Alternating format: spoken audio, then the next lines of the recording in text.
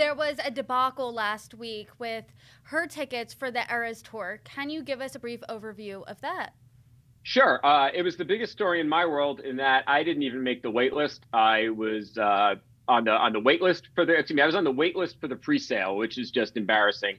And Ticketmaster couldn't handle the traffic. It was just a mess. If you were on social media, your feed was overwhelmed by people complaining about how they were in the queue and got tossed out or they couldn't get through, and all these bots were buying tickets, and then you'd find them for $100,000 a show on the secondary market, at which point Ticketmaster just said, all right, we're going to hold the regular sale of this. We need to pause and reflect. Yeah, the Swifties were really vocal about their anger towards that whole situation. So Ticketmaster did give people, like you said, those pre-sale codes. What happened? How could they not control this? There were just too many of them, and they got slammed by bots. I believe I read somewhere it was 4 times as much traffic as they've ever seen before. Taylor Swift's really popular. Apparently, I think she'd have to play 900 consecutive stadium tours to cover all the demand that they've seen so far, which is a pretty ambitious touring schedule. And the outrage even reached Congress. There were some congressional responses between Alexandria Ocasio-Cortez, David Cicilline, Amy Klobuchar. What has the congressional response been? So this is one of those stories that Congress loves, in that they get to position themselves as fighting on behalf of the Taylor Swift fans. I mean, who's not going to like that? And it's going to be a tough one to push back against because you don't want to be seen as anti-Taylor Swift. I mean, that's really not the good play. You know, even if these Congress people don't particularly care about her, a lot of them have kids who do.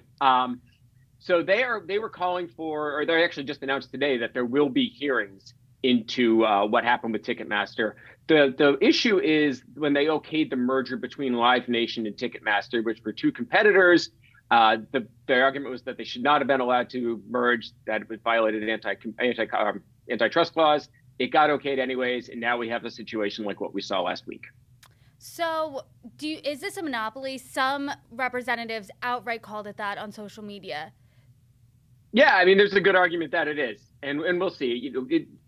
Congress and the Judiciary Department have very, very reluctant to ban mergers from block mergers from being monopolies. You don't see it all that often. Most notably with T-Mobile and Sprint, when they merged a few years back, there was a big pushback against that being allowed. That we were going down to just 3 major carriers at that point, and it went through without a problem. So what really interests me with this is that Ticketmaster, or Live Nation rather, the parent company of Ticketmaster, has a PAC, but it's been very quiet in that they have collected $86,000 from senior staff of Live Nation, but their disbursements is a blank space. They have not reported making any disbursements whatsoever yet. So it'll be very interesting to see if that changes. And as individuals, the senior employees have spent $137,000 on campaign donations. And what really interesting is most of that, or the largest recipient, was John Ossoff of Georgia. He is on the subcommittee that is going to be holding the hearings. So we'll see what happens there. We'll see if the PAC starts spending more money. They did not get back to an inquiry, but it was really interesting that they supported him to such an extent since he wasn't even in cycle. Yeah, so why launch a PAC if you're not going to give any money? Rainy day fund. Maybe they decided they didn't need it now, hold their powder for this election, but there's a great time to start making some contributions, and that's when you're going to be called in before a congressional panel for a hearing. So I am monitoring that, and we're going to see if they're able to if they start spending some money. And why do you think that Live Nation staffers are giving to Democrats more than Republicans? They're probably the ones who are most likely to be arguing about antitrust. Republicans are generally seen as pro-business, pro-big business, and Democrats are the ones who are most likely to be portrayed as against that. So makes a good point. Not necessarily to give money to your friends, but give people to lawmakers who might be your critics.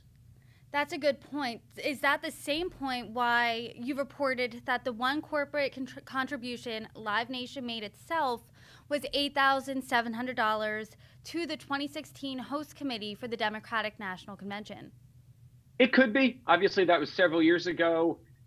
It could also be just that somebody there had a connection to Philadelphia. One of the senior leaders there had it and viewed it not necessarily as a political donation, but something that was going to be good for their home city. Said I reached out, they didn't get back to me on that one, but that really was an interesting donation to be like their one and only, the company's one and only direct contribution.